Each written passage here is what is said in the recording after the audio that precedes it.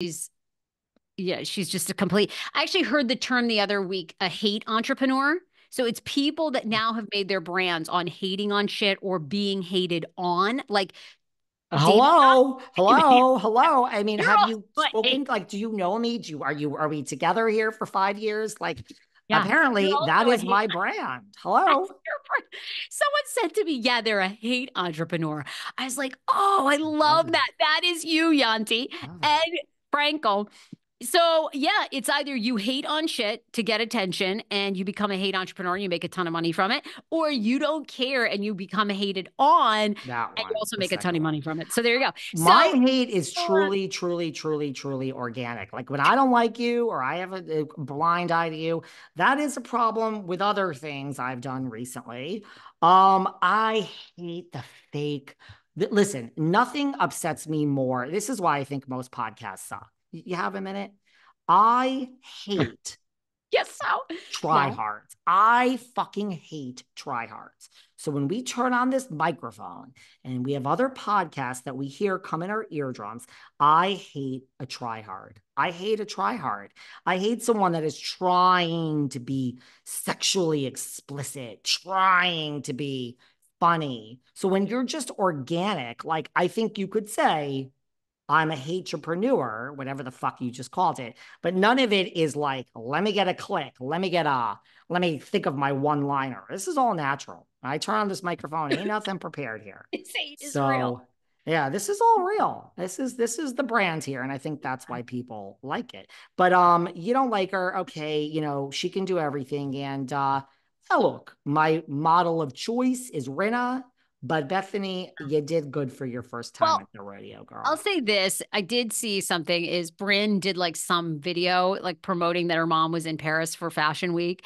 And that was cute. I thought Bryn looked nice and I thought she did a good job supporting her mom. So there you go. And sometimes, people I dislike, their kids are really lovely. They do a good job parenting, which always says to me, you know what? There are some redeemable qualities.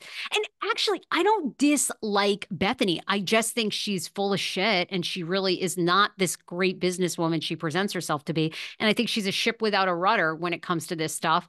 And now, actually, I do think I know her title, which is hate entrepreneur. I don't think there's any strategy. I think it's just as long as people are talking about me, good or bad, that is my brand. I think that's it. And she has no intention of helping reality TV people. But you and I were talking about a recent article that basically says reality TV and these networks are going to be dead in 5 years. So, That is what this article there you said. go. It said that it is going to be dead. It said that producers, It's basically saying it's over. It was a guy who's been a longtime unscripted producer. Unscripted just means reality television. He did a video that's kind of gone viral on Instagram talking about how the business is not coming back. The reality TV industry is in chaos and people are in despair. Producers explain why with Andy Dennard. And it's Outlook for unscripted television is brutal, bleak, and on life support, with shows impossible to sell due to a culture of fear. That's how reality show critic and insider Andy Denhart is describing how producers are feeling behind the scenes. anyway, it goes on, but it doesn't look good for the future of reality. Now, I mean, can here you is imagine if we had a whole new, like, hot influx of like scripted shows? And that was like, oh, remember you had your Lost, remember Devious Maids and Desperate Housewives and Melrose? Like, what scandal? What happened to sitting around the water cooler and talking about all these shows? I love scripted TV. I love it. I well, don't watch it. I don't have time. you could be getting more of it. But how it ties into Bravo and what we do is this video goes on to say that anything that is even somewhat like performing, like again, the days of like 4 million, 5 million people watching a reality show are gone.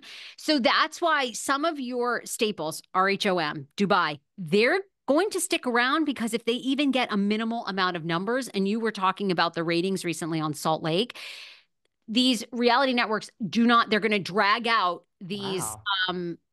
programs, what they have that kind of work as long as possible to kind of milk the Because there's nothing else audience. in the There's nothing else. churner. There's nothing else. And they can't, the guy goes on to say that the executives now at Bravo, at TLC, my friends at TLC, you never get fired for saying no. You Hmm. only get fired for saying yes.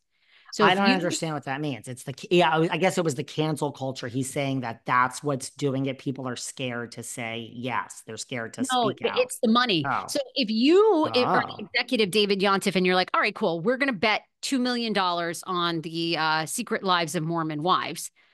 Turns out it only gets 50,000 down, because they always juice the numbers. They always, 400,000 people. Well, probably it's more jeez. like maybe 150,000, which is insane because you and I get like double that. It's crazy. But anyhow, Mhm. they if you said yes to that project and now the network is out not only 2 million, but the marketing Fired. budget, all. But if you had axed that from the beginning, you're like, hell no. We've already got these shows. Look at my friends at TLC, bringing back I Love a Mama's Boy, 1,000 Pound Best Friends. I don't think these shows perform particularly well, but they do well enough that they're not going to say yes to new things where they're going to bring in a whole bunch of new people and new production teams and a new marketing team. Sister Wives, yeah, off the charts ratings, but that's a rarity.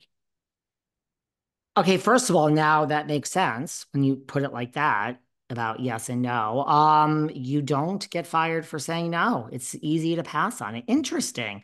Well, the good news is then for the fans of Dubai with 200,000 and Salt Lake, hey, your shows are going to stick around, guys. Watch what happens. So this is good news. We'll be here forever, Sarah and I. So don't you worry about us. I'm okay either way. I mean, if the whole if the whole Bravo network shut down, I'm okay. We'll think about what we're gonna do, guys. We're gonna talk about other reality shows. We'll talk about scripted. We're all in this together. If I said it on the Patreon, we're a partnership, or God help me and God help you, Sarah. True. These people that are listening to us, if the whole thing goes away, they might just want us to fucking start at the goddamn beginning. They might want you to put on season 1, episode 1 of New Jersey. And then Oh, they might want you to put on season 1, episode 1 of New York with that Alex McCord. And we might go down the list. Okay, can we do some rapid fire stories? Because I Yeah. really want to know your opinion. What did you make Yeah. of Candiace Dillard Bassett giving a recent interview saying the real reason she left RHOP was she felt that she had some real enemies within in the production team that really didn't have her best interest at heart. She actually said she had a round of IVF that failed when that whole rumor was coming out about Chris Bassett and the other woman, which turned out to be completely untrue. So she said the moment she found out she was pregnant, there was some talk of maybe she could stay. There was a lot in the works, but she just said ultimately she really felt like they had it out for her a little bit and she was not coming back. Thoughts? It's not good news. It's not good news. I really look, I think that Candy Burris quit. I think there was maybe a conversation too where no one was that upset, although they love her, but her salary was high. I got bad news for Candiace. I made it very clear when it happened that I thought